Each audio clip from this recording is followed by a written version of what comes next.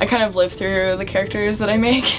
So I guess my own personal reflection of myself is in everything I make. It's kind of hard to define what I do. It's more just I kind of have visions and then I just want to create them with people. And so collaboration is a huge key for me. I really like experimenting with new media and specifically projection installation, and a few years ago I had this idea to do projection fashion, and it's basically having a nude body or an all-white canvas on a body and projecting on them. It's the idea of it is like ever-changing fashion through, you know, like a temporary setting. So, you know, the person, instead of having it be where they're shopping every day or going to cheap stores, like their clothing is changing virtually, and they're like these, I guess, meta beings in a way.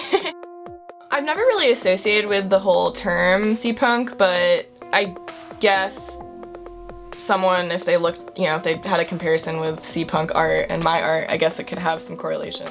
I've always been into holograms, I've always been into like color-changing materials, aliens, space. I mean, that's nothing new for my style.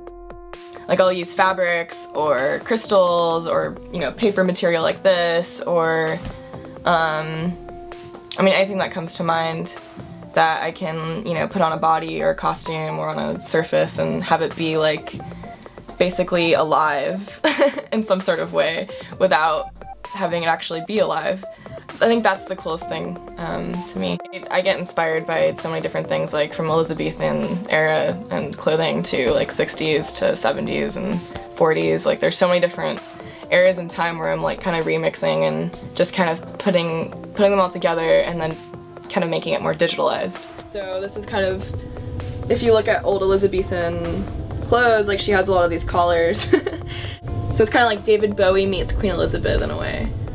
And like on a daily basis when I'm outside and I see, you know, shadows or reflections from sun going through a surface and like kind of doing that whole prism effect where it kind of like it goes through one object into another, and how it projects is probably one of my most inspiring facets as an artist.